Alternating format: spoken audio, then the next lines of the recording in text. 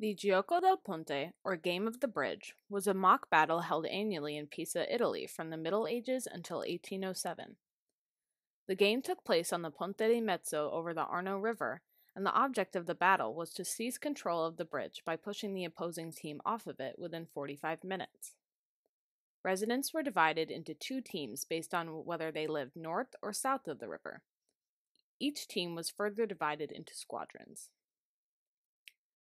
As their only weapon, participants carried wooden targone, which doubled as a club and a shield. The targoni were painted with the colors, insignia, and motto of the owner's squadron. This targone was probably used by the dragoni squadron, whose colors were white and green. Targoni were inspected to ensure that their materials, construction, and dimensions followed the standards of the Gioco. Many surviving targoni are branded on the back with stamps proving that they had passed inspection. The Gioco was a rough game, and participants wore armor to reduce the risk of injury. They wore military helmets and breastplates that had been modified for the game.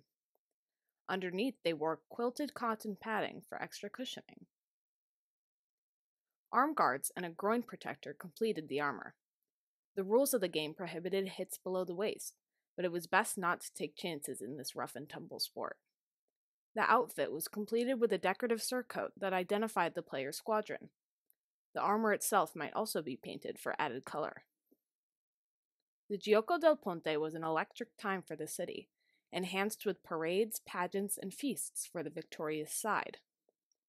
The last traditional Gioco took place in 1807. In the mid-1900s, the game was revived as a spectacle in which two teams push a 7-ton sledge into the opponent's zone on the bridge. In this far less dangerous form, the game continues to this day.